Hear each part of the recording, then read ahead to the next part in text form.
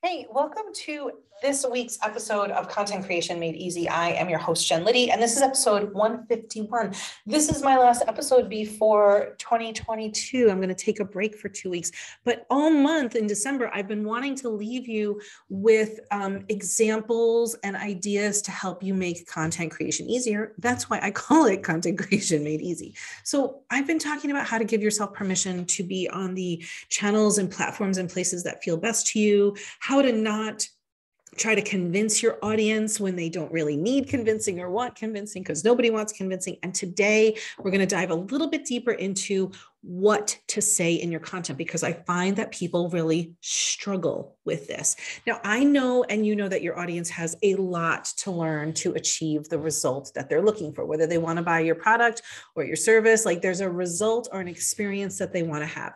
And you are an expert in your field. There's really no denying that. And I don't care if you don't see it. We know that you're an expert. You're ahead of the people that you want to help.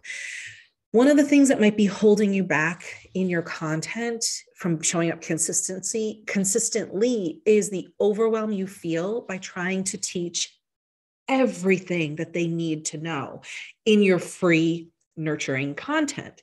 And that is not possible. It's not reasonable for you. It's also really not possible for your people to learn everything. So I've always been saying, say less, say less, say less, so that you can show up more frequently and more consistently. But remember that the people who are on the content consumption journey with you, they can only handle a little bit of all that you have to teach. So one of the things I'm diving into today is thinking about the sophisticated, nuanced topics that you would talk about with clients.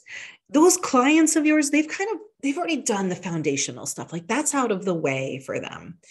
With your clients, you have a shorthand. You have a way that you speak. They know you. They get the way you talk. You guys have already jumped in. They're further down the road with you.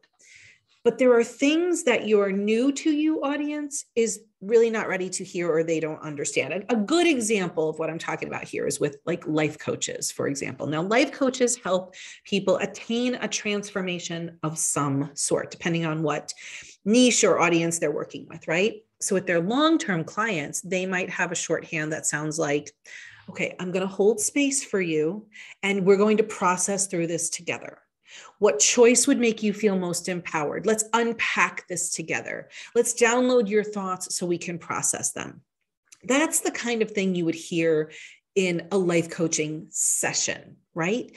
And I'm not saying that there's anything wrong with that. It's just that language that when somebody meets you for the first time in your content, it's not language that resonates with them. It might not mean anything for them. I remember a long, long time ago, my best friend and I used to talk about processing things. We were always like, okay, let's sit down and process this. And her husband would walk into the room and completely roll his eyes. He's like, what is this nonsense you guys are talking about? So sometimes when we're in the throes of our expertise, our language that we use every day becomes like breathing to us. And we forget that not everybody uses the same vocabulary. So this is an error that I see life coaches in particular making in their content, trying to speak to people in a way that doesn't resonate with them. They're using like words that their audience might not even know what it means, or it doesn't make sense, or they're certainly not Googling those words, right? So words like empowerment or transformation or inspiration, like those might not be the things that your audience is using when they first meet you. So let's talk about the what to say, because that's a really big sticking point for people that makes things harder.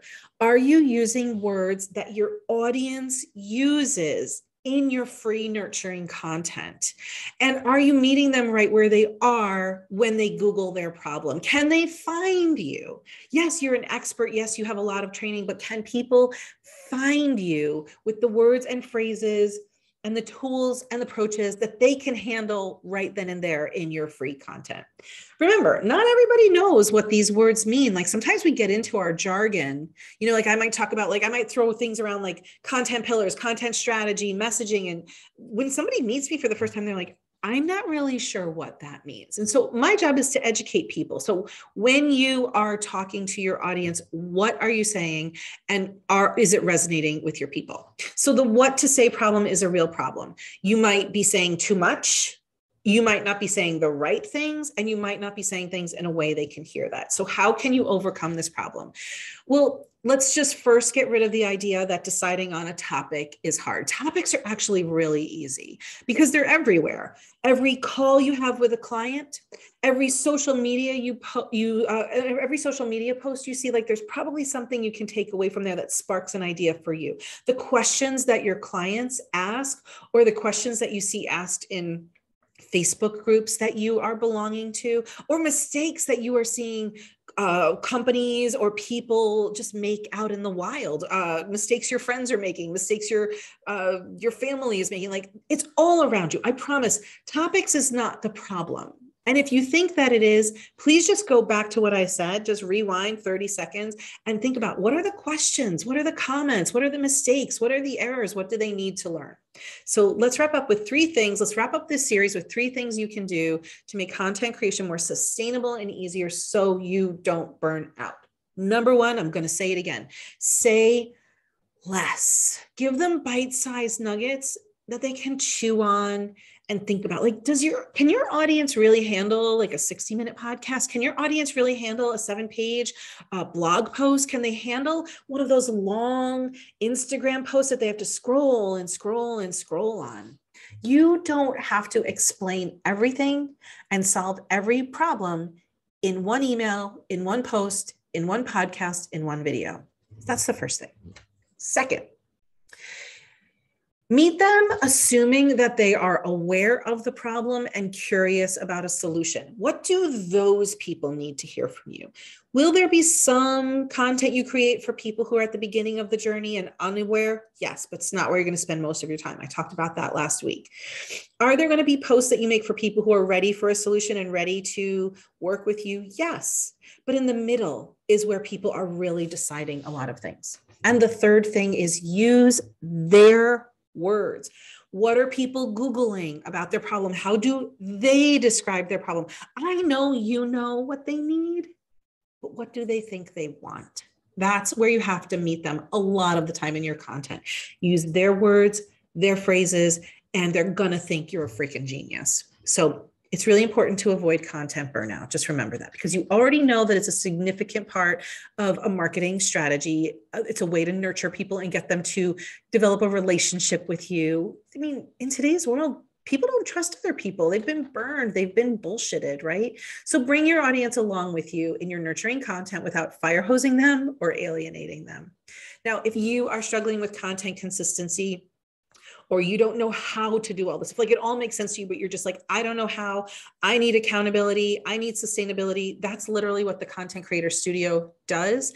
And every week I pull people along, a little bit of nuggets of information. Let's look at your content. Let me answer your questions. Let me hold the accountability space for you so that you can get some stuff done with ease. Join us over at jenliddy.com/studio, and you can join us. And if you are waiting until after the holidays, I totally understand. And that sounds like a great idea. I'd love to see you in there in January for a hand-holding experience that helps you in a way that feels good for you.